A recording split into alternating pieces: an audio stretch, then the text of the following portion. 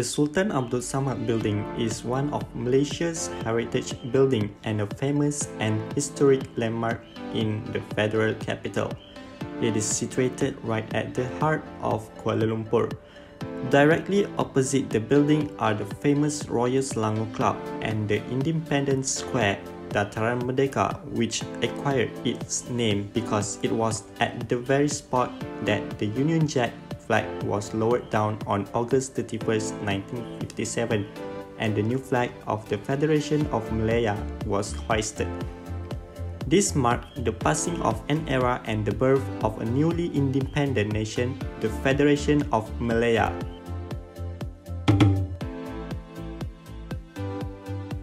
Sultan Abdul building is located at 325 Jalan Raja. On one side of the Sultan Abdul building, across the Gombak River, are the subordinate courts, the former High Court building and the Jamiat Mosque. On the other side is the former General Post Office building, which now houses the Court of Appeal Registry, Infograph Textile Museum, originally Department of Public Works. Next to it, it is the Malaysian Handicraft Centre, and further down is the Daya Bumi building, which is the first Malaysian turnkey system building.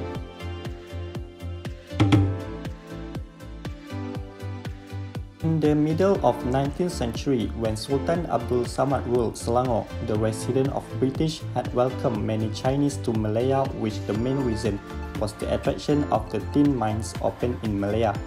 One of the states, Selangor, had mines near the area where Gombak and Klang rivers met. In 1863, came a man named Yap Ah Loy, who is a brave and genius man who built a village which has developed to be a city, Kuala Lumpur.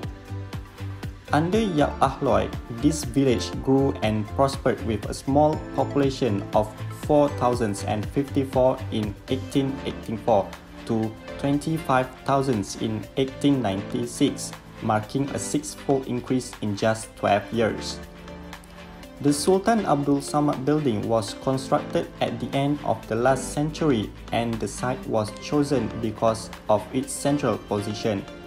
Arthur Charles Alfred Norman, often referred to as AC Norman, a British architect who worked for the Public Works Department in Kuala Lumpur in designing the existing building, took into consideration some of the features of buildings in several Islamic countries. The predominantly Moorish appearance of the building suitably reflects the cultural background of Malaysia.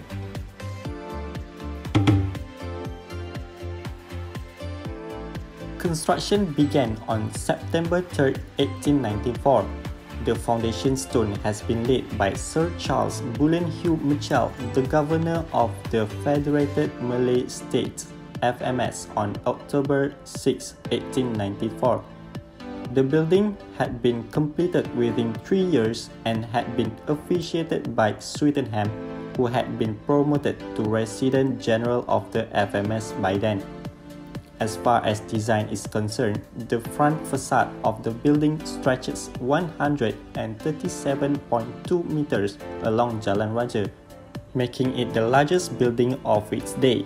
It features a shiny copper dome, an immense 41.2 meters clock tower that was erected for the first time during Queen Victoria's 1897 birthday parade.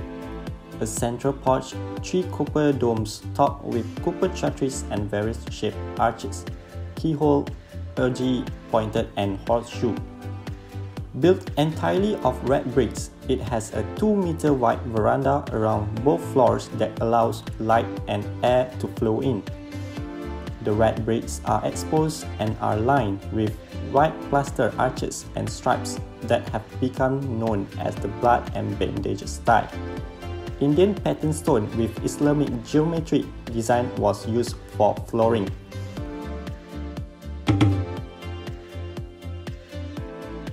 The dome was one of the most prominent features of mosque, and as to this building, the 3 domes originally made of timber and bricks and painted black now are replaced with copper-cladded domes.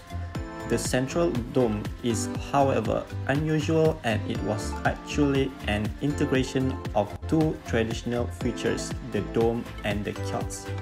It is placed on top of the clock tower, flanked by two smaller domes with descending spiral staircase. The domes are painted gold in color to give attraction and symbolic our richest country. The external walls were mainly made of with red clay bricks, while the interior walls were rendered.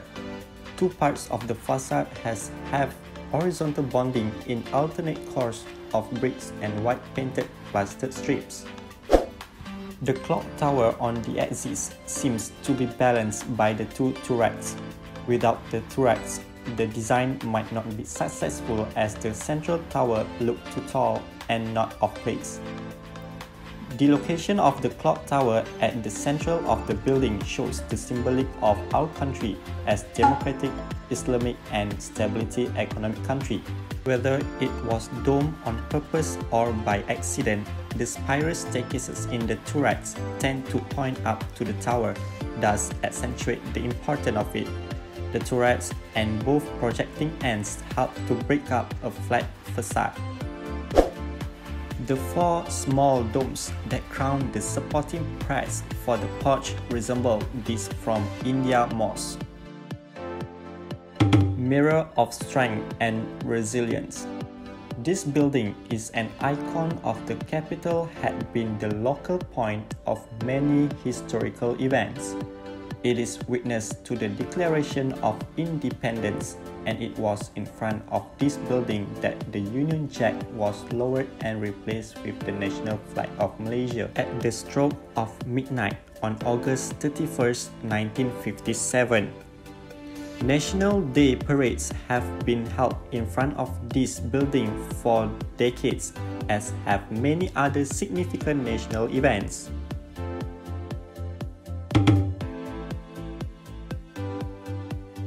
The official architecture was very much influenced by North Indian and Moorish styles.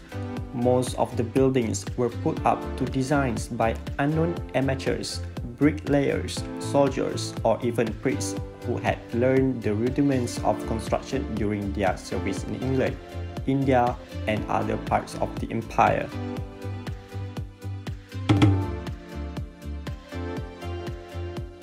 The Sultan Abdul building is one of the most well-known as the landmarks in the city.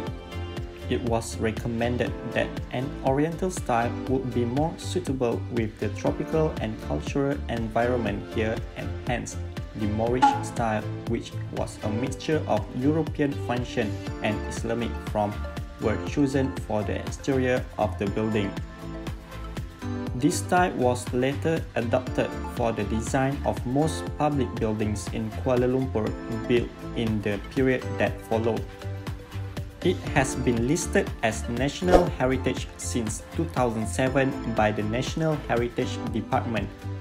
From the fact that Malaysia expects Ringgit Malaysia 100 billion in tourism revenue in 2020. It shows that government emphasizes the tourism industry as a major contributor to economy, and the Sultan Abdul building has played an essential role in developing the tourism industry and Malaysia's economy.